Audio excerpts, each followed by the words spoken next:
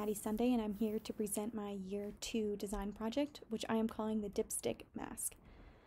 So as we know today that masks are in short supply, and because of that, many physicians are called to clean their masks.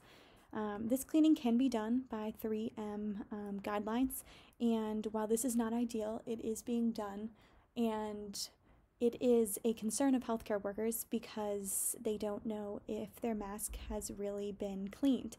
And that being said, the main question then comes down to as to whether or not these masks are still soiled or if they have been effectively cleaned according to these guidelines. And so that's really the question of my project, and the question of the Dipstick Mask is, how do we even know if the mask is clean? So my proposed solution to this idea is that we use the analogy of a urine dipstick, and what a urine dipstick basically does is that when you dip the dipstick into the urine, it will change color based on a reactant that it is reacting with. So for instance, there is one slip that will identify whether or not there is bacteria in the urine. So what if we took something like these different filters and place them on the mask, and that way we would be able to determine whether or not the mask was soiled.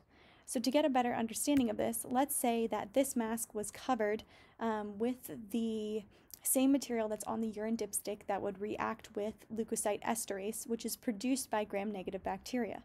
So once the mask, let's say, is infected by a gram-negative organism, either through a droplet or contact, then the mask would change color, like this yellow here. So if it changed color, that's yellow, we would know that that corresponded with a gram-negative bacteria, and we can use a specific cleaner to target that bacteria, and so we would be able to then effectively clean the mask such that once the mask dries after it's being cleaned, no more color should appear, indicating to the physician that the mask is effectively cleaned. So my how might we statement is, how might we help healthcare workers effectively clean their masks to reduce their anxiety when treating patients?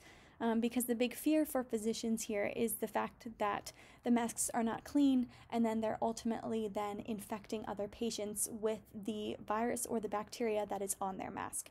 Again, there's a lot of details that need to be teased out with this project, but I think the main idea and the main concept could definitely stay the same, and I would hope to work on this in the future. Thank you.